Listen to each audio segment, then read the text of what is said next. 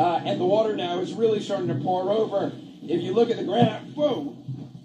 Okay. CNN's Anderson Cooper was hit by an unidentified object while reporting on Hurricane Milton in Bradenton, Florida. Like several other networks, CNN dispatched some of its talent to report on the storm while standing outside, downpours and violent gusts of wind be damned. The practice is keeping in a long tradition of placing reporters in harm's way to report on one of nature's most powerful phenomena. Shortly after Milton made landfall, Cooper was doing a live hit just after PMET. "The wind has really picked up," he said. "The water's really moving. You can get a sense of just how fast the wind is moving there. You can see it in the light there. It is now just whipping off the Manatee River. It's coming from kind of the north, I guess northeast. And the water now is really starting to pour over. If you look at the graph, whoa. It was at the whoa when Cooper was hit in the chest and face by a square-shaped object. Okay, that wasn't good," he informed viewers. "I'll probably go inside shortly.